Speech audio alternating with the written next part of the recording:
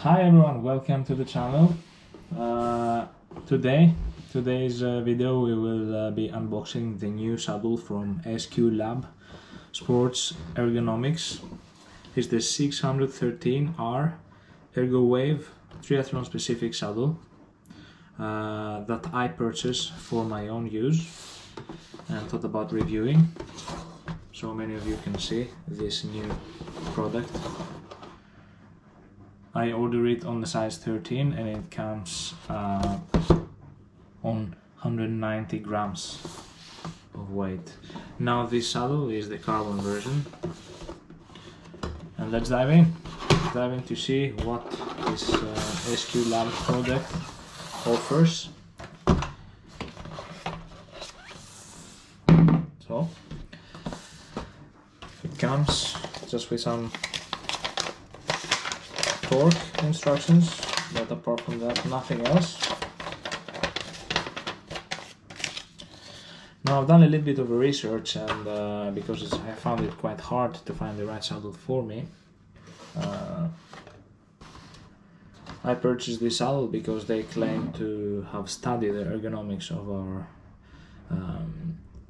our body, and like they can ride for longer and more comfortable on a triathlon specific bike, which is really hard. They claim that they have 3 different positions, as you can also see here. You have the position number 1, that it's an upwards position. The position number 2, it's more a neutral position, but I don't think you can sit on the aero bars sitting back here.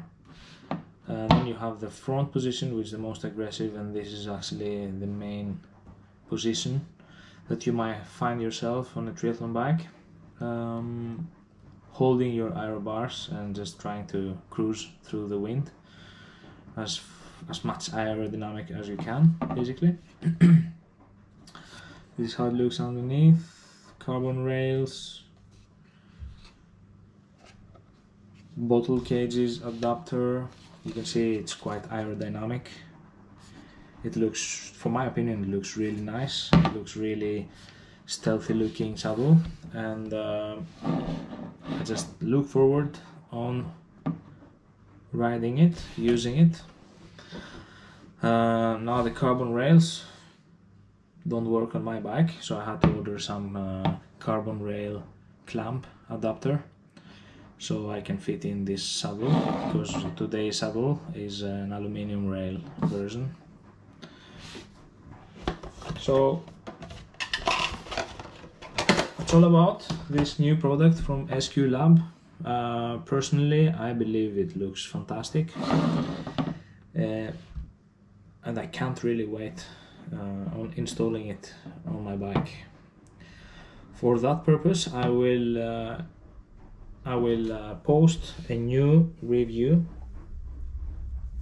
after like a long-term review, after I use it and just find myself on the new positions, so people that are interested in the saddle can also hear my honest opinion about it, since I'm not sponsored from SQLab. I purchased this saddle myself on the price of close to $300.